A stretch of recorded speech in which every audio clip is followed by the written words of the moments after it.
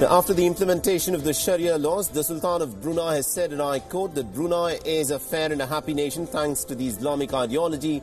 The Southeast Asian nation drew international condemnation for a set of Sharia laws which will now seek to punish sodomy, adultery and rape with the death penalty, and it also is death by stoning.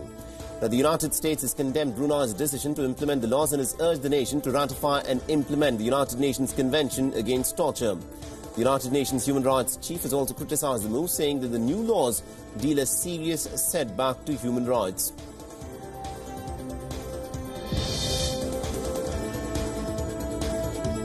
Now, Israel claims that it has recovered the body of a US-born Israeli soldier who was missing since 1982 tank battle against the Syrian forces.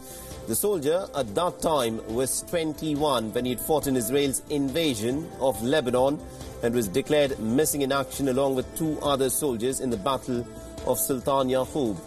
The Israeli military has said that the body was identified by DNA testing. It was flown in by the Israeli airlines.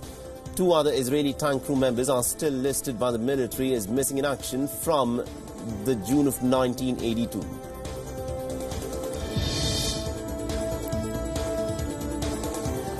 South Korea has returned the remains of about 10 soldiers of the Chinese People's Volunteers who were killed in the 1950-53 Korean War. The plane of the Chinese People's Liberation Army Air Force carrying the remains touched down at an airport in Shenyang in northeast China. The coffins were covered with China's national flags, which is the highest honor that is given by the PLA. The more than 200 people attended a ceremony held at the airport to welcome the Chinese soldiers' remains.